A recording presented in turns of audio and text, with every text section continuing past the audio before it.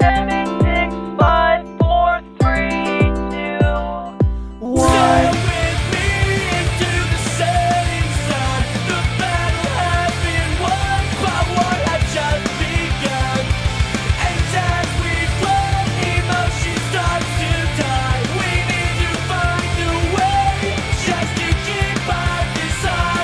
Hey guys, Pwnobi aka TheAcousticKind here, bringing you another narrative Wi-Fi battle. This is going to be for mtgxerxes tournament.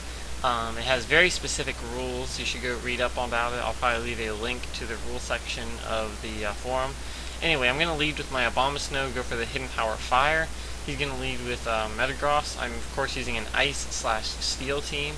He's going to trick me to give me the Iron Ball, getting rid of my big root so I can't get as much recovery with my Leech Seed. I'm going to predict the switch since most mtgxerxes do not carry recovery, so I'm going to go for the Leech Seed. Well, it'd be a pretty good move either way, I suppose. And he's going to go into Mothership, which is pretty awesome because StarCraft 2 references for the win. And yeah, I was actually not expecting Hypnosis here, although I do have a Cleric, but I also have a Sleep Talker, so had I predicted that, I could have gone into him, although most of these things probably do carry Thunderbolt, so it wouldn't have been the best move. So I'm going to switch out here into my Air Freshener just because I know I can take unstabbed super effective hits even if he does carry the Thunderbolt. He opts to go for a sub, which given the Hail and the Leech Seed I'm not really worried about, and kind of confused me at the time. But he is going to Baton Pass, so that clears that up into a Gengar. Although, of course, the Leech Seed is going to get Baton Passed with him. So with Hail and Leech Seed, still not too worried, because as I said, I can take super effective unstabbed hits, as you can clearly see with this Thunderbolt. And yeah, I went for the Heal Bell to wake up my Abomasnow, because he may be useful later. And I'm going to predict the obvious attack, and just go for the Roost, so that he'll be taking Hail as well as Leech Seed damage. And at this point I was feeling pretty good, but then he shows one of his moves to be Pain Split, which really means that he could probably stall me out of Roosts if we felt like sitting here for like, you know, an hour doing that. But I think he decides to switch out after this Focus Blast, which, to be honest, I don't even know why he went for the Focus Blast. Maybe predicting a switch, realizing he could maybe stall me, PP stall me. I'm not exactly sure because that does do less damage than Thunderbolt because it's not super effective. But he realizes with the Leech Seed it's not the best position for him, so he is going to opt to switch out as I go for a Reflect, predicting that. Although, to be honest, I kind of wish I didn't carry Reflect on this thing. I should have tested my team a little more before I played with it. But yeah, I'm going to switch into Skarmory because I'm pretty sure he can't touch me. And yeah, obviously when you see sub, the first thing that comes to mind is, of course, a Sub Puncher. So I'm just going to go ahead and take this opportunity to set up my spikes, because I do have two phasers on this team, so I can definitely take advantage of the entry hazards there. And Hail's going to be working its magic on him while I pack a recovery move, and since he's an Aggron, he most likely does not. I'm just going to keep setting up my spikes while he goes into a Steelix. To be honest, I had no idea why he went into a Steelix. I'm not really afraid of this thing whatsoever, so I'm just going to keep setting up my spikes. I wasn't too sure what a Steelix could do to me.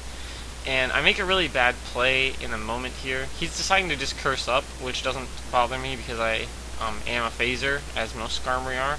He's going to go for a Stone Edge, which at +1 still doesn't do anything because of course it's unstab and this is a Skarmory. My bad play was going for the Whirlwind there rather than going for Roost.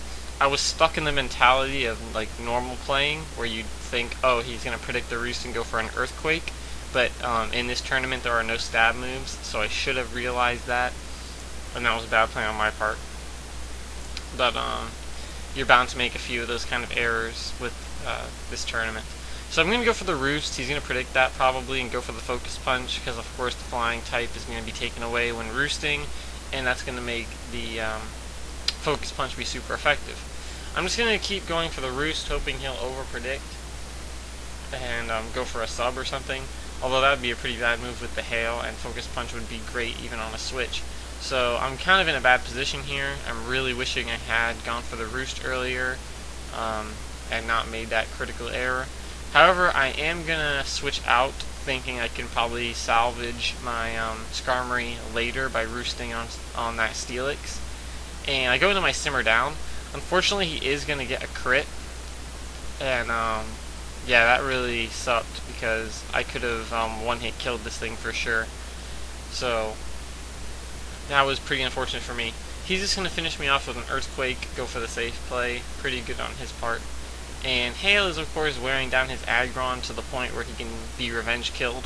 So I'm going to go into my Falcon Punch, and I'm going to go for the sub, just in case I can get some, what's it called? Snow Cloak. Yes, some Snow Cloak hacks. That's pretty much what I'm trying to do here, is just sub down while Hail takes its toll on him, and hoping I can get some Snow Cloak hacks so I can have a free sub on whatever comes in next. Unfortunately, as you can see, I'm not going to get them. I was, hoping that with 80 base accuracy he would get the miss. And I apologize, this is slightly stallish, but I've watched the other tournament feature battles, and I do think this gives a new twist on some of the tournament play. I haven't seen some of these strategies utilized. Haven't seen some of these team typings. And yeah, I'm pretty much hail stalling him / hoping for Snowcloak hacks. And although I am gonna be able to stall him out, I am not gonna get this Snowcloak hacks, which kinda sucks. And yeah, I'm just gonna finish him off with a Psychic here because I want to save my last substitute. I'm not sure if he realizes I have another substitute left, so I'm trying to save it for perhaps a strategic time. So I'm going to go for the Confuse right here, hoping I can get some Confuse or Snowcloak hacks. And luckily I do get the Confuse hacks. And Hail plus him hitting himself in Confusion is kind of wearing him down. I'm going to opt to use my last substitute now because he did use Trick in the beginning. So I'm thinking maybe he's some sort of supporting Metagross. That would be beneficial to this set. And I am just going to finish him off with a Psychic there while he hit himself again in Confusion, I believe. So I am getting a little bit of hacks here, but in my mind it kind of evens out with the crit. But either way, it's all, kind of part of the game. So he's going to bring in this Steelix, and I'm just going to opt to go for the Confuse Ray, because obviously I'm going to be faster. And it's pretty much good to get Confusion on anything, plus with the Snowcloak hacks. And he is going to not break my sub with an Aqua Tail. This thing is max speed, mixed defenses, so it kind of makes sense that I would be able to take an unstab, unboosted move. And I went for the Pain Split there, just so I can get enough HP back to be able to make another sub if necessary. And I get a special defense drop, which didn't really matter. And he's just going to go for the Rest. I don't know why I didn't predict that, considering he did have Curse. I should have thought about the fact that he had Rest. Although it actually works out perfectly for me, because I am able to get another Pain Split off, get a bunch of my health back, so I can, completely reutilize this Frost Blast at a later time. And now that I see that he doesn't have the Sleep Talk, that is going to give me the confidence I need to switch back into my F that Noise, so I can get the Roost up if he opts to switch. And even if he doesn't opt to switch, I'm pretty sure he won't have anything that can kill me after a Roost. So he is going to switch back into the Gengar, which is a pretty good play, right as I get my Roost up. And at this point, considering that my Articuno unfortunately has Reflect instead of an attacking move, I can't really get a safe switch into that. Well, I can get a safe switch, but it'll be not very productive, can't really do anything. So I'm going to have to use my Skarmory as Death Fodder there, which is a little unfortunate. But the battle is winding down. He only has, well actually that's a lie, he has 4 pokes left, but a lot of them are weakened. And yeah, he's going to scout my Empoleon just by switching. This tournament is a little unpredictable. He didn't really know what to do. Maybe he thought I would have a Hidden Power that was super effective or something, because Hidden Power is very much common. And yeah, I'm going to opt to switch out here because I know that my Empoleon is going to be the main counter to his Gengar, because I am max HP, max special defense, so I'm pretty sure I can even take a Focus Blast. And the reason I go into Articuno here is just because I can try to Toxic Stall this thing. Unfortunately, he does carry Taunt as well as a Berry to disable my Toxic since I'm faster. So his Sableye really did a great job handling my Articuno there. I'm going to switch into my Snow Miser just because I need something to kind of butt heads with this Sableye and just sort of fodder off. because like I said, I'm gonna really need that Empoleon for later. And I guess I could have switched back into the Articuno and then outsped and retoxicked and done some switchy stuff like that, but I don't know, I just didn't go for that. I probably could have switched right here after he goes for the taunt and maybe heal belled or something.